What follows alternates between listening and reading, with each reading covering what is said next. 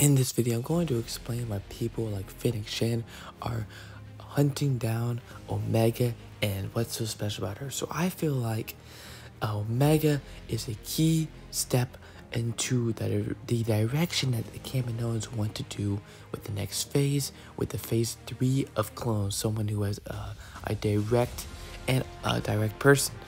And as well as Llamas too, I feel like she has a close connection, the kaminoans, to Omega, with her being there her entire life.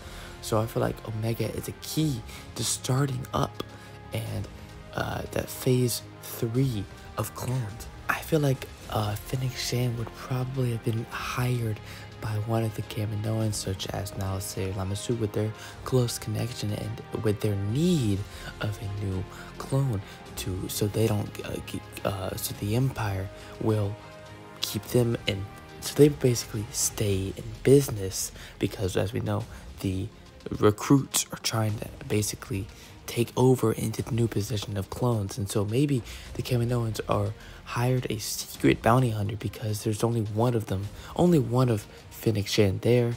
So Omega is probably a big priority. The Bad Batch aren't being hunted down by the Empire just yet, although I do feel like Crosshair is going to catch up to them soon, with him and knowing them so well. However, Omega is definitely a key part to the next cloning if they want to survive. Remember, their survival hinges on it. Well, that's it with this video. That's why I feel like Omega's being hunted down by Finn and Shan in the latest episode of The Bad Batch, episode 4. Thank you all for watching, and may the Force be with you always.